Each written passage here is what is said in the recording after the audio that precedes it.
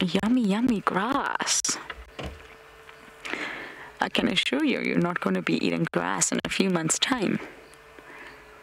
Many of you are saying they're getting so confident, I know.